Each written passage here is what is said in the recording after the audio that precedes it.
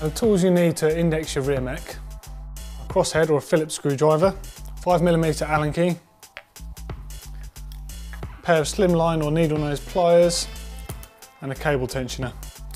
The cable tensioner is not essential. You can do the job with a pair of pliers, but it does make the job a lot easier. On the rear mech, there's 3 points of adjustment, plus the actual cable tension as well. So what we've done here is we've undone the cable using the 5mm Allen key, so the cable is completely independent of the mech, enabling us to just show you what each of the adjustment screws does and how to use them. Now the high is a screw marked H on the mech itself, and this adjusts the rear mech that hangs directly below the smallest or the highest gear. And the jockey wheel at the top of the cage needs to line up with that in order for the gears to work properly. Now, as you can see on this bike at the moment, it's actually sitting on the second sprocket in. So I need to make an adjustment to that screw counterclockwise in order for the mech to line up properly and the gear to drop down.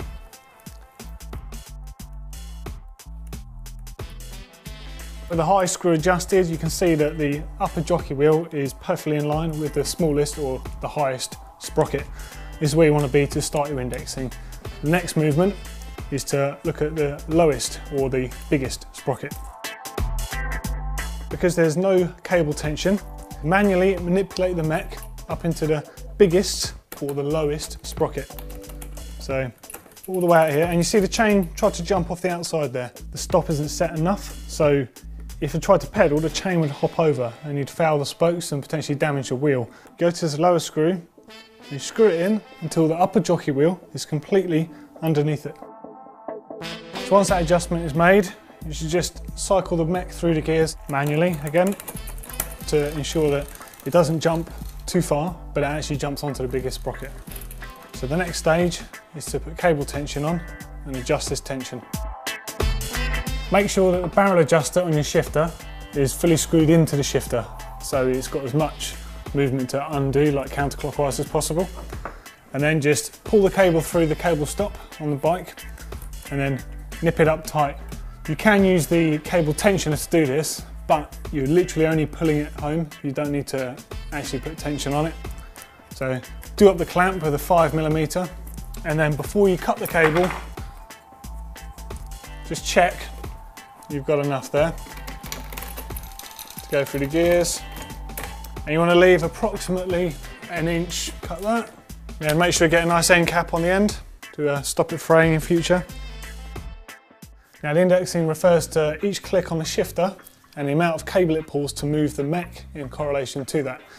Now with Shimano and SRAM drivetrains, you'll find you only really need to adjust them so the chain shifts cleanly up and down to the fourth sprocket, because all the sprockets are equally spaced. So if we just cycle the pedals around and we hit it once for a single click, in theory the chain should jump up one, which it actually does perfectly in this case. If the chain doesn't jump up that single sprocket cleanly, counter turn your barrel adjuster, quarter turn at a time until it does. And then ensure that it smoothly transits back down again. Okay, so it successfully jumps up onto the first sprocket, and we're just going to try this up to the fourth or fifth and back down again. So that suggests that it's actually going a little bit too far. So you need to reduce some of the cable tension by screwing the barrel adjuster back in again. So that's pretty much perfect shifting. So we'll keep going and we'll check it all the way to the top of the block. Click each time.